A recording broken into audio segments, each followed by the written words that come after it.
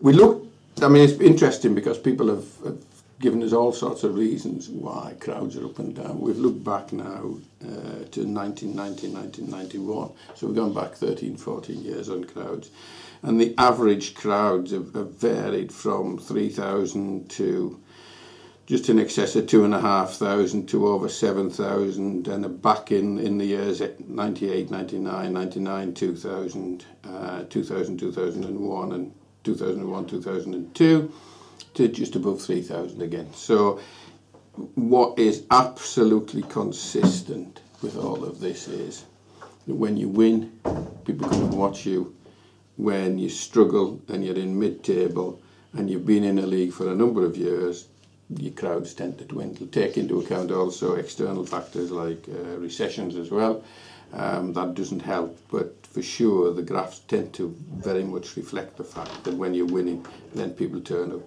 We've also got to take into account, of course, in that period of time since the formation of the Premier League in 1992, they've got a totally different product that's selling football on TV 7 days a week. And we're going back now and in times which were beyond that really, and where they were only on once and twice a week, now they're on 7 days a week. So people have genuinely got a choice. They don't need to come down to the stadium to watch their local team. They can watch whatever team they support and usually see them on most weeks. And by match choice, they can virtually see whoever they want on Saturday night at the Premier League. So very different game now and a very different marketplace that we're in.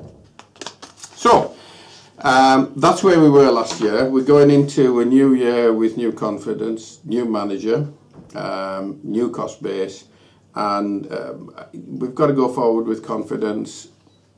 Disappointingly out of the football trophy, which is the Johnson Paint, and the League Cup, although I thought we did well the first time against Blackburn. The second one against Leicester, you don't know at the time so early on, but Leicester have become one of the form teams of the Championship and look as though they're going to make that push into the Premiership. So we were probably playing a team that was really advancing forward. And we move on to the FA Cup and tomorrow and Brentford. Big game. Big game. I've got my fingers crossed and everything else. We've said a number of times, John, that, I mean, I've said it myself, the aim of this club is to get to the Championship. That has to be the first step of our Holy Grail. With all of these measures that we've had to take, is it still achievable?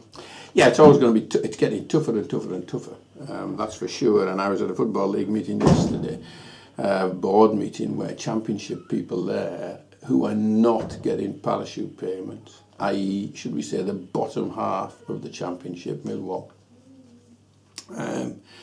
who are really struggling to keep pace with the haves in the Championship, those that have got huge amounts of money that are coming out of parachute payments.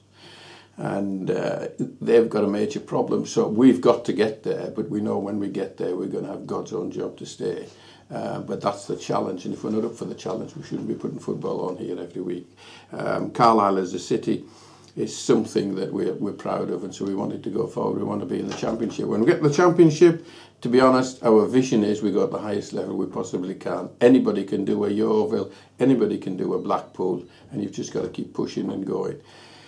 Whether how much you can support and what you can pay would be limited, and limited purely by the size of the audience that you can play to.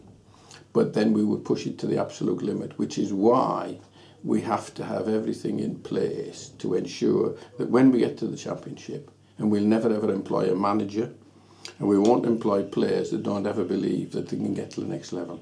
And the next level for us is the Championship. So we've got to have everything in place so when they get there, and they'll get there, that they have a chance of staying there, so that we don't have to take anything away from them on that extra income, so that they get every single penny of the extra income on the playing side to try and stay there. I am sure that's what Yeovil are trying to do this season.